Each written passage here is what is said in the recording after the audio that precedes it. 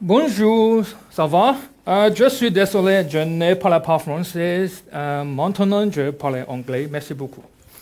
So, I just speak some French. I'm a PhD student of Nicolas Gillies. We are working in Mons, that is the southern French-speaking part in Belgium. So today I'm going to talk about NMF. So, what is NMF? Very simple. You are given X and R, which is a matrix and a rank, a factorization rank. And what you want to find is to find two things, W and H, that means the variable or factorization matrices, that this equality is true. The important thing is this is non-negative matrix factorization. So everything is non-negative, meaning that the elements in the W and H and also X are all non-negative.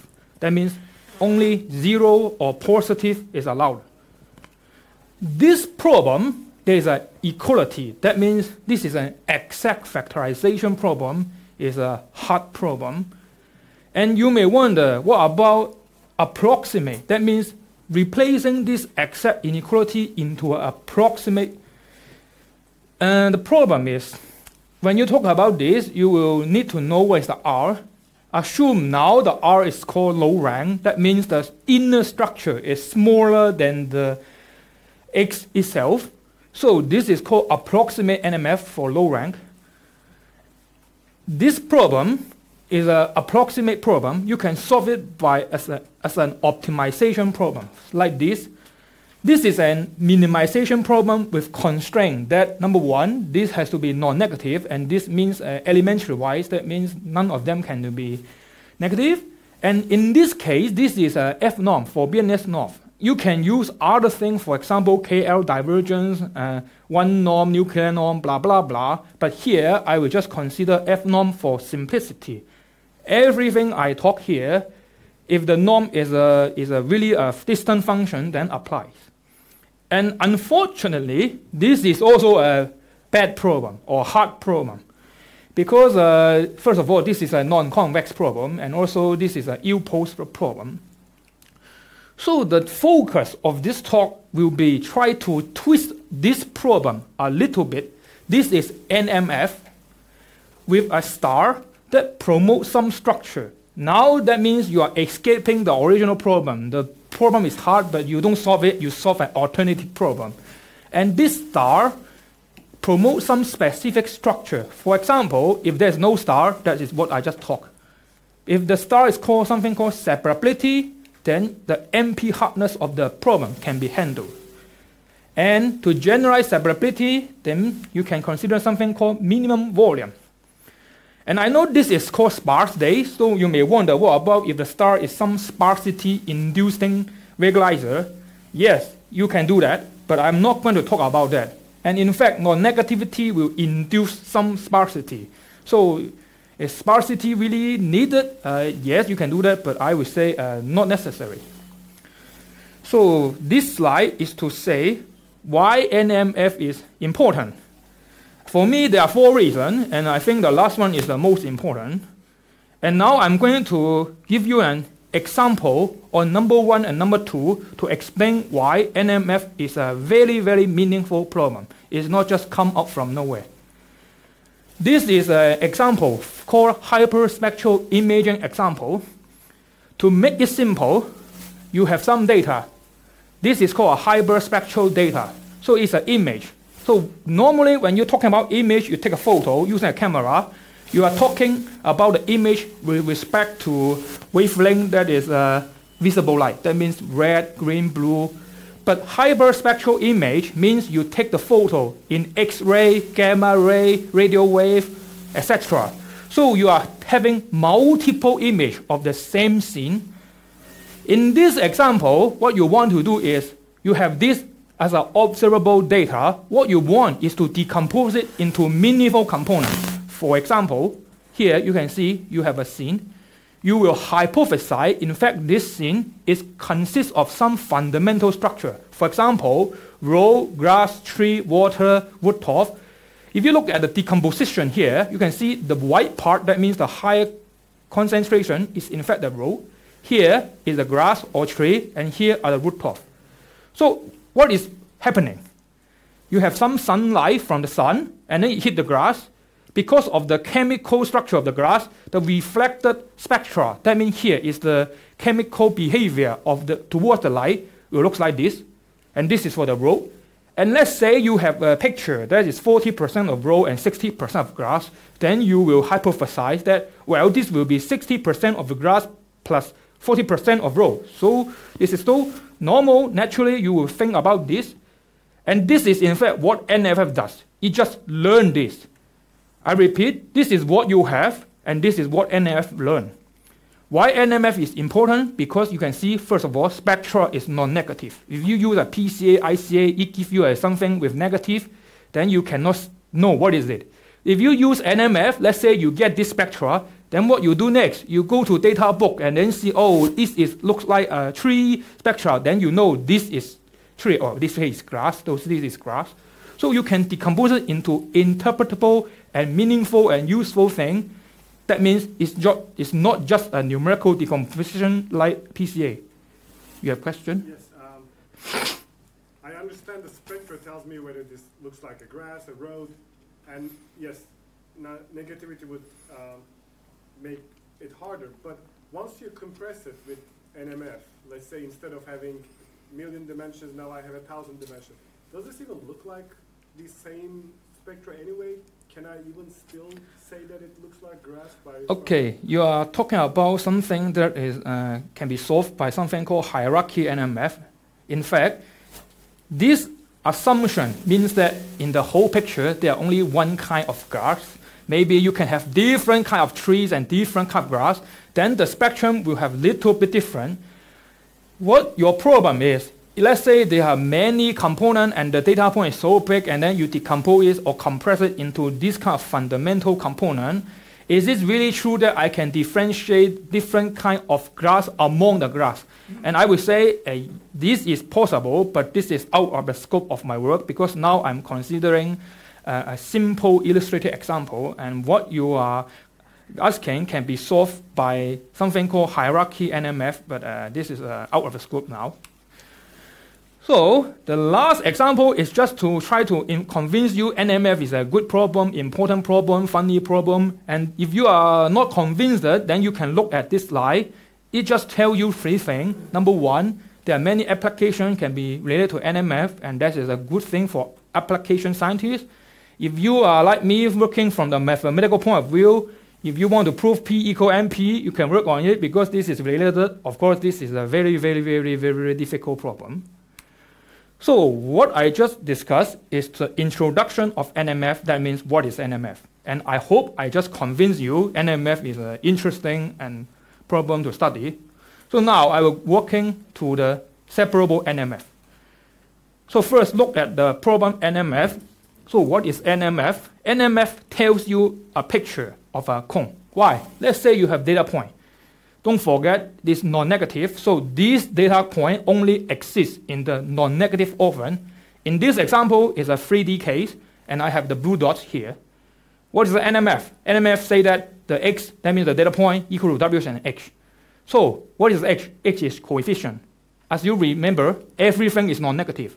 So that means this linear combination now become convex combination because your coefficient can only be 0 or larger than 0. So you have a cone. And if your cone are compressed, then you have a convex hull. Algebraically speaking, that means this H is not just a conical combination, but a convex combination, meaning that the coefficients are normalized, that means sum to 1, so you have a convex hull. So now here comes the funny thing. If you stand here and look at this cone in front of it, you will see a triangle. So what is NMF? Very simple. You have this data point. That means the right figure is what you have. You have a bunch of points. And don't forget, this is 3D point, not 2D point. You are just looking at this angle, but in fact, there are 3D points. And the problem of NMF is very simple. Geometrically speaking, you have this, you try to find a triangle. That means you either find a green triangle or you find a red point. So in fact, the geometry of NMF means is a finding vertices problem. So what is the algebra expression of what I just said? Notice that these three extreme points are bigger. What I mean here is, if you try to find the vertices of these dots or these points, and such that, oh, interestingly, in fact, the vertices exist among these dots, then your W, that means the variable matrices, in fact, is a certain columns of X. J here is an index set telling you which column in X is in fact the vertices. Of course, you don't know J. That's why you have to find a J. And in this structure, you will have this specific structure on the H. So let's look at this as an example. For example, this is data matrix X. And you are now approximate using W and H. Now what I told you is that this W is so funny, they actually come from certain column from X. So I just draw you the corresponding lines. Because these three columns can span these three specific data column, so the corresponding coefficient is a 0, 1, 0 or 0, 0, 1. And if you put a permutation matrix on this H, then you can form an identity matrix. So that means this is the algebraic expression of something called separable NMF. So what is the geometry? Again, you have this as a given point. Don't forget this is 3D point. And what you want to find is the vertices. So that means you are now changing the problem of a factorization into a geometric problem finding vertices from the cloud. And this is now trivially not NP hard anymore and solvable, and there are a bunch of algorithms exist. And why this is called separable? Because some big name call it separable, so that's why. And actually you have other names, but anyway. So what I just told you is the problem description. But if you cast this as an optimization program, then it looks like this ugly. So this means this is NMF without anything I just mentioned to you. Don't forget this has to be non-negative. And then this means the vertices are inside the data point, and this is the structure of H, and this means column of H sum to 1. That means normalization. And in fact, there is many algorithms. I just tell you a very simple algorithm. This is from my boss. And first of all, you find the point with the largest norm. Why? Because extreme point will have largest norm. This is trivial. And what you do next, you project the other point into the orthogonal complement subspace of this point, something as simple as that. Then you repeat this R time. And each time you have one new point. Then after R step, you have all the R extreme point. Then you get a W. What about H? You have X and W. Then you just do a regression. Of course, this is non-negative. That's why non-negative this square, or whatever you want to do. And I will say this is the best method among all the methods in this problem. Because number one, it has theoretical guarantee that you can find the ground truth if these conditions hold. Well, this mathematics just means this English sentence. If noise is bounded, that means blah, blah, blah. Then worst case fitting error is bounded, which is common sense. This mathematics is just to make a more precise description of this English statement.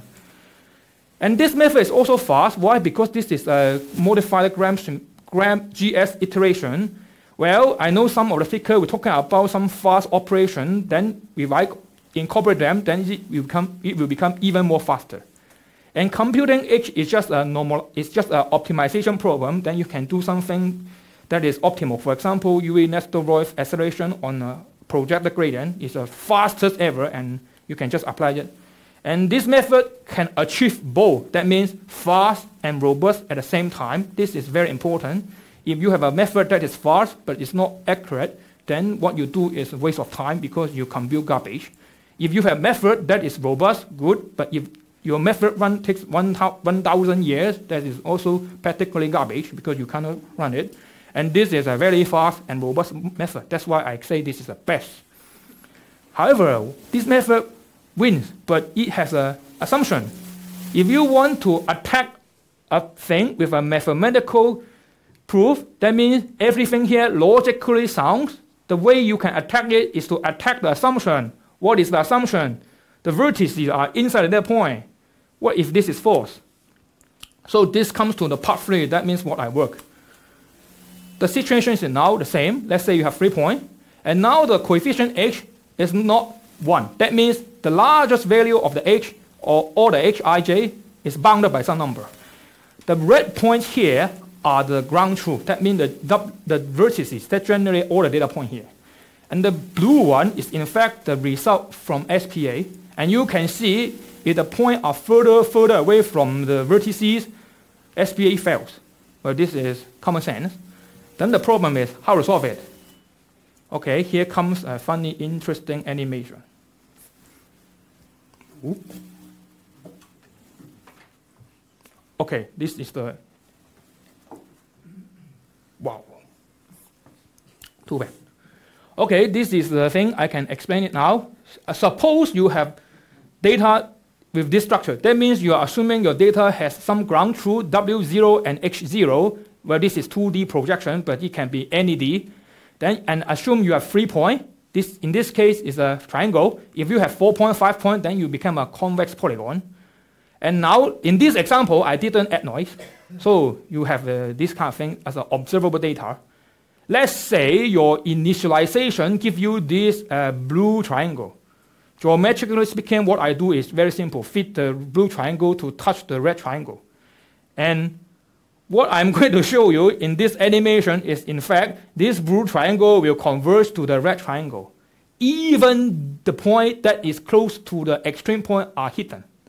So this is a very powerful method because, number one, it generalizes the previous cases. Because in the previous cases, it means the data points are fully distributed in the entire red triangle. So you are using the points to infer these 3 red points. Now my points are not fully distributed, but partially, and you are still able to find the 3 red points. Too bad the GIF does not work, but it will work anyway. So maybe I go to a slide, okay.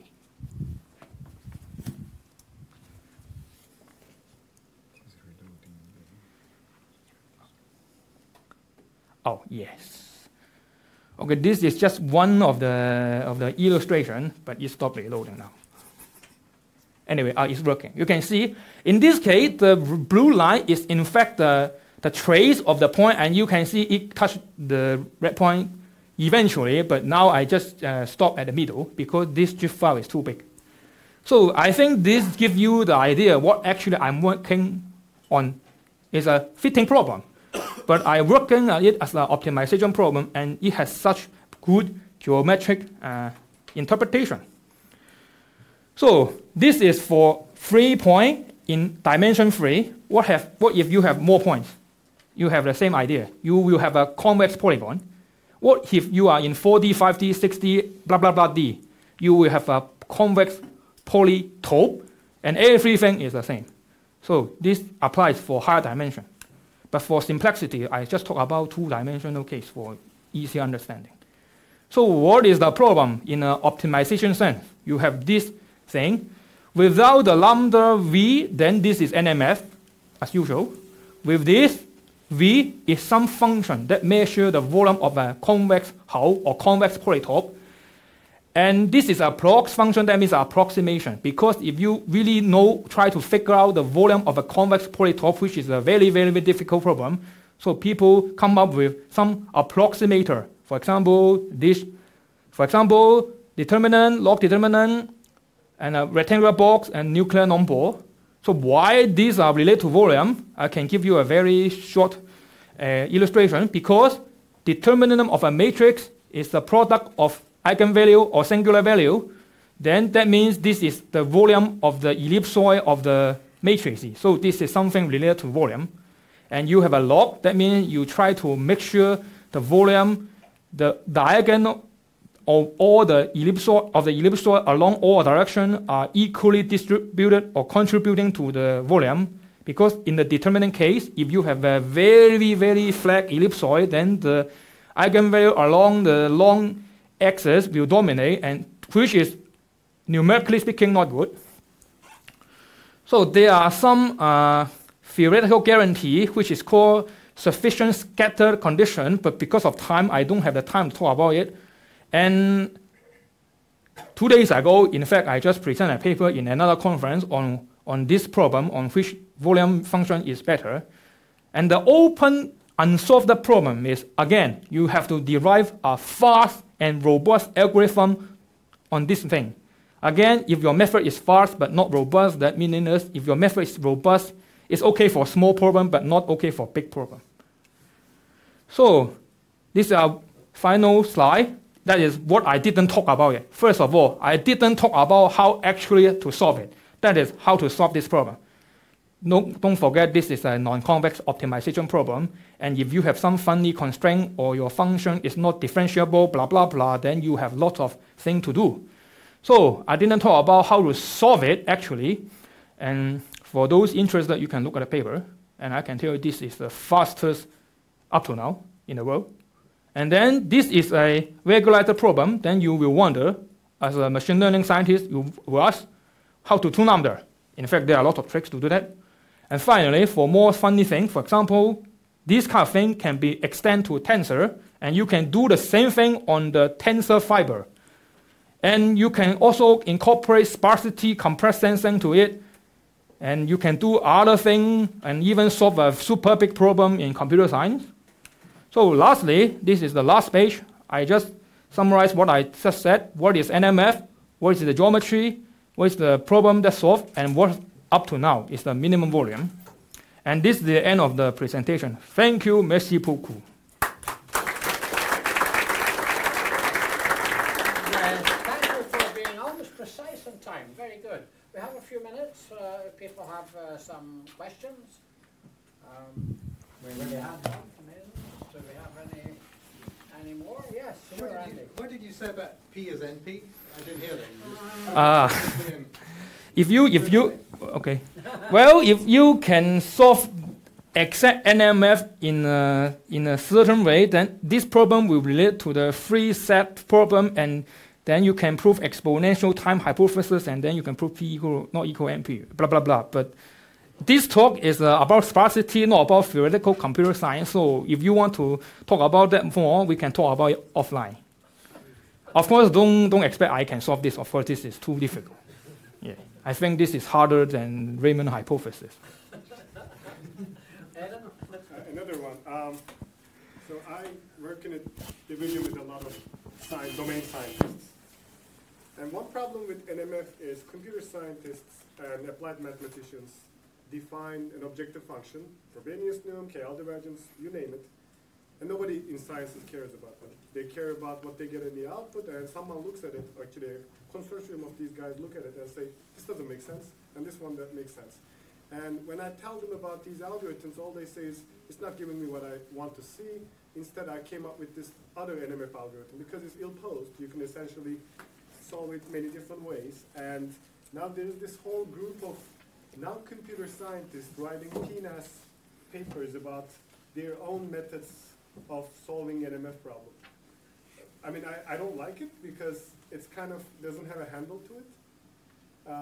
But what do you think this field is going? Is it going to be like a domain scientist doing their own algorithms and computer scientists optimizing their own objective function? You have raised a very, very, very, very, very important problem, and I agree to your statement. What you are going to say, there are two groups of people. One is focused on mathematics, more theoretic-oriented, and then there's a second group of people focusing on application. And these two groups of people never communicate with each other, and I can tell you this is absolutely the truth in MMF. For example, I just been a conference on the applied side 2 days ago, and what you said is true. They just create a bunch of NMF problem, and they create their own method and own performance criterion that makes no sense, and in fact their method only wins if using their own performance indices. So I would say, to make it a fair judgment, for example, in this figure, what I'm trying to say, you are trying to fit a model. But usually you fit model, you are talking about data fitting. Here, it's not just about fitting the data X, but I'm also fitting the ground truth W.